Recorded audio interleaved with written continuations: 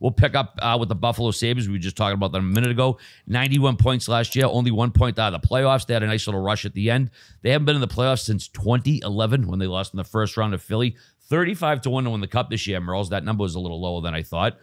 They brought in Eric Johnson, nice little veteran help on the back line. Connor Clifton, they signed a 3-year, $10 million deal to. Said bye to Vinny Hinostroza. Craig Anderson retired. Plenty of cap space if they want to do something. But this is a team biz. They're looking to take that next step. They got a lot of offense. You know, Tage Thompson, we just mentioned. Alex Tuck, Jeff Skinner, Dylan Cousins. Middlestat's really coming into his own. The defense we've talked about nonstop. Devin Levi, I think, is the key to the season. Biz, go to you first on Buffalo. I mean, my expectation is they're the Devils from last year, and they just have this massive explosion where all these guys together take that next step. And I mean, as far as the goaltending concerned, I'm not going to evaluate the performance from the other night against the Penguins after Sid got the boys going, but I would say that with split time, I would hope that Levi goes in there and has an incredible rookie season. I'd like to see him top 3 in the Calder voting. I'd like to see Owen Power take that next step. I know he was hurt a little bit last year with the boot on, but it's going to come down to this high-flying offense too. I mean, I know the coach, he lets them fucking go, right? Yep. And sometimes that's fun at the beginning of the season when things are a little bit more opened up, but come crunch time, the games get a little bit harder and you can't always win like that, right? So there has to be a fine line between this offensive flair and some structure. And once again, I feel like this team is ready to take that next step, but are my expectations too high? Yeah, I just think with the way they play, Levi's not going to have that year everybody thinks. Like, he's going to be good enough. He's going to be better than they had. But when the way they play, they're so open. It's not for a goalie. Like, they're not a defensive shutdown team. So his numbers will not be great, but he's going to make them win more games than they did last year, if that makes sense. I think basically what you kind of mentioned, it's all about some guys making that extra step. It's like Peterka, right? A great rookie season. What can you add on to that second season? And you look at Middlestat, who really kind of finally had last year a solid season, a 60-point guy. Kevin Adams mentioned, I think he had 16 points in his last 10 games.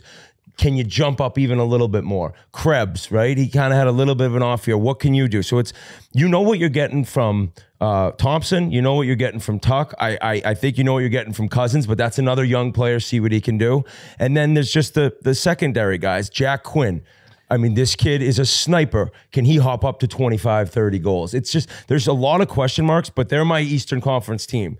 I think they're going to get in the playoffs. I think it's going to be such an exciting season around this team because of how they play. High scoring, high offense. But but if some of these guys don't make the step up, it could be a fight for them to get in the playoffs. Even if they do play great, it's going to be a battle in this division, in this conference. So I'm very interested to see how it all plays out. I had something else, but I can't remember. So Jack Quinn? Yes. What's his name? Yeah, he's missing, I think, a month or two. He just got injured. He blew his knee out or something, I believe. So he won't get your 30 goals. Tough start there. But he is really good. He's a really good player. And now we just talked about Benson too. Benson, I think that's why Benson's going to make the team, is to fill his spot. Also, we talked about it the last 2 years, but Jeff Skinner was ridiculed and counted out, and his contract. Well, I mean, was he did sign that huge ticket. It was and then he was brutal after, and it was a kind of a laughing stock of a deal. He's coming off 33 goals 2 years ago, 35 last year, 82 points last year. So I feel no reason that it's not going to continue. Obviously, he's got some sort of chemistry with Thompson and Tuck or whatever it is. They have a lot of offensive weapons. I like when they brought over Greenway. They need a little bit of toughness in that lineup to protect those guys as well, along with Oposo. So I feel like they have a really well-rounded team where, from a top 9 perspective, when Quinn comes back, and if all of a sudden Benson keeps doing what he's doing, like, they have their top 9 is pretty filthy. It is. It's fucking pretty filthy. Loaded. And they got, I mean, those two big, Power and Darlene, like the way they skate, how big they are, how much minutes they can play. So the only worry is, and I was kind of with you. I said to Posh, like, they could be like the Devils. I don't know if they'll pop off that much, but in like a team where you're like, what an improvement. Things switched overnight. The only thing is, there's a thing called sophomore slumps, right? And they got a few guys. Every guy's second season isn't going to always be better than the first.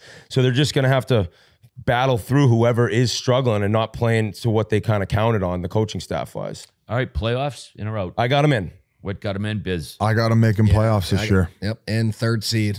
G? I got him in. I hope if they get off to a hot start, Patrick Kane signs there. They still have $8 million. I said that like 2 years ago. I think that would be the story of the season, especially if he comes back the way they're saying, lighting it up and feeling good. Maybe he'll come back halfway through, so he doesn't have to be back in Buffalo for that long. Yeah, he's like, just give me a few months in Buffalo. Although you can't get cut off here, RA's proof. Yeah, we got the full gamut of weather here too, man. 4 different days, 4 different fucking degrees.